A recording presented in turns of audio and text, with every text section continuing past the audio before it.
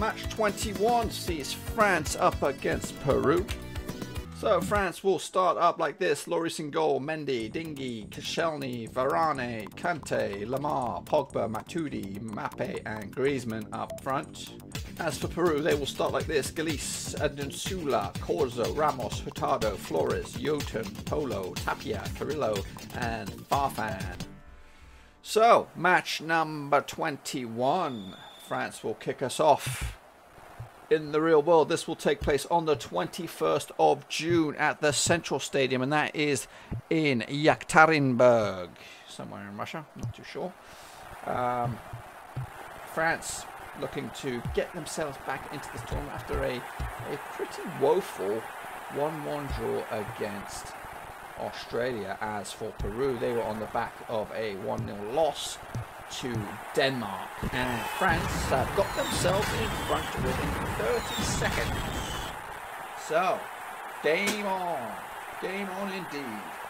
So that would put, I know it's early, very early, but that goal by Griezmann, Antoine Griezmann, gets France in front, and if the results were to finish as is, that will put France on 4 points, Peru on 0, Denmark on 3, and Australia on 4 points. It would really put a nice melting pot for the last game of these last games of this group, which is Group C. If you're unaware, the full list of teams in this group are France and Peru playing here right now, and of course, as mentioned earlier, Australia and Denmark. So, France with their noses in front, with pretty much the first attacking bit of possession of the match. Now, Peru have it all to do. So, nice little line just knocked up there. Peru got it all to do. Can they get back in this match? Okay, now just a little bit. Oh, another snapshot by France makes the keeper save. Nice diving effort. It's punted out now. Peru need to find something. Yet to score in this World Cup, and that is not going to help. Foul. No, we got a card. France will take this free kick that's floated in there. Not very far though. Peru can maybe build something. No, France again with a nice little snapshot. Blocked by the defence. Now, come on Peru, let's have a look. Floated in there. Can they get on it? Peru's famous export is who? It's Paddington Bear, right? Right. Oh, no, just thought I'd throw that in anyway. Peru now trying to build something in there in midfield. Good bit of possession for them. It's not done yet. Dances around, floating in the box. If they can get it down, turns and shoots. Have a go. It's in. Equaliser. Peru back in this. France are on the ropes.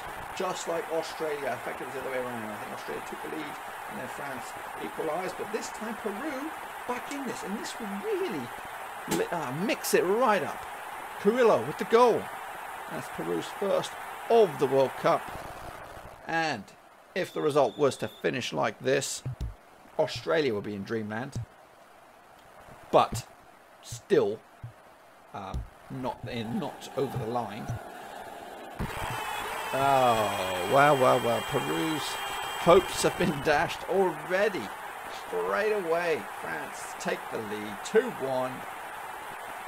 Oh my goodness, end-to-end stuff. Griezmann with a daily double. That's his second of the night. I'm not sure he got the other goal. I can't remember who scored for them in the Australia game. But it doesn't matter right now because Peru, again, have it all to do. Floated in there. If they scored once, they could score again, right? Right, come on, dink it in there. Try to create some space. But France clean it up. If you're new to the channel or new to this simulation, just let you know that we've played 2 4-minute halves. If you like what you see, give the video a thumbs up. And if you like it a lot, might as well hit the subscribe button. As we'll be here for the remainder of the World Cup, do each and every one of the games, as well as the knockouts. And also Cast the Cat is doing her stuff.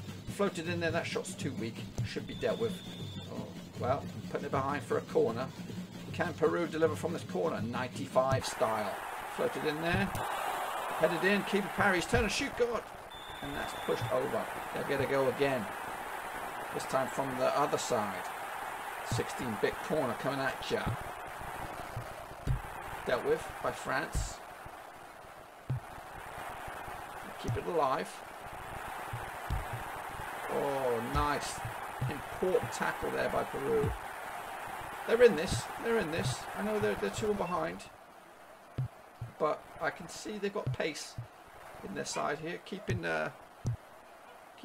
France at bay a little bit. I know France have got the all-important second goal. If you hear any barking or little funky noises, that's the vuvuzelas and the puppies making some noise. Cheering on Peru. We all love a bit of Peru. As they try, here we go. Turn and shoot some. Have a go. Good effort. Keeper Lloris down and saves it. As we crawl towards the end of the first half, it's been entertaining. 3 goals. It's not over yet. Here we go. Turn. Have a shot. Oh, Lloris down again. We've had our 4 minutes. We're into extra time. It's booted, and that's your lot. France 2, Peru 1. So, Peru will get the second half underway. Now, if the results were to stand, Peru will be going home. That's right. Sad to say. But Denmark, France and Australia will have it all to do for the final games of this group. With all places up for grabs. You would fancy Australia to do it. I think they would just need a point against Peru and to secure qualification. I wouldn't say top, but secure qualification. And then Denmark against France to see who else goes through. Is there a mathematical possibility for France and Denmark to go through? Or possibly if Peru were to beat Australia and Denmark to beat France. I think.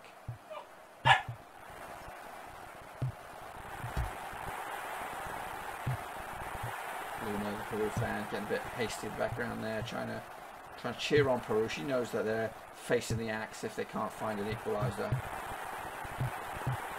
Can they do it? Can they do it for Luna? Come on. Ooh, France. With all that build-up by Peru, France get away with a nice cheeky shot, but it's saved. Peru need to dig in now, really find it within themselves to try and get themselves back in this game. They've got 1 goal, which was the hardest bit. You know, open up the deadlock against a good team in France. Here they go. Floated forward. It's not good enough though. It's not good enough. What can they do? Nothing. France looking for third. That was a bit timid. Dealt with.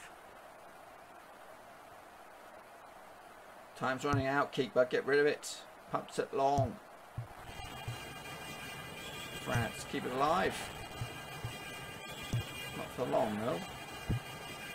Head it forward. Nice control. What's he going to do? Is he really trying to shoot from that distance? I don't think it's possible. Anyway, here they come again. Peru looking for that elusive 4th goal of the match. Their 2nd of the tournament. Yes, Peru fans are getting nasty all over the place. As they could see it. They could see themselves going out of the World Cup. Joining the likes of Portugal. Already out. Iran. Already out. This is Group C. It's very tight though, Group C. A goal for Peru would really, really... It would be bonkers because it would keep all 4 sides in with all 4 a shot of qualifying.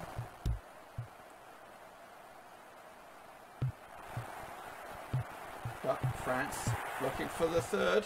Well defended by Peru. Do they have it? Do they have it within themselves to find that 2nd goal? Headed onwards. That's nice, but just not good enough. Last 30 seconds. So right now Peru staring at defeat. Ronaldo knows a good number for the airport if you're wondering. Peru fans, come on, keep it alive. Yes, they do, just barely. Sets it up nicely, come on. Oh, that was a poor pass. But they have 1 more chance, possibly. Nope. France playing good defensive football, keeping them at bay.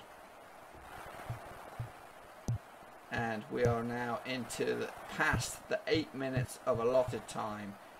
Whatever the ref gives is whatever's going to be. We're into added time. And as it stands, Peru going home. France 2, Peru 1. As a quick look at the statistics, look at that. 8 shots on target for France. 2 in the back of the net. Peru had 4, only 1 went in the back of the net.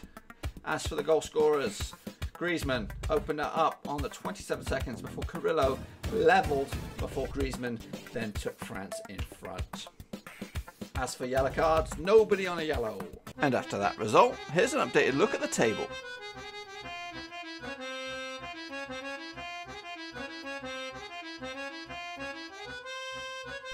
Thanks again for watching. Please like, share, and of course subscribe. Check back each and every day for some hot World Cup content.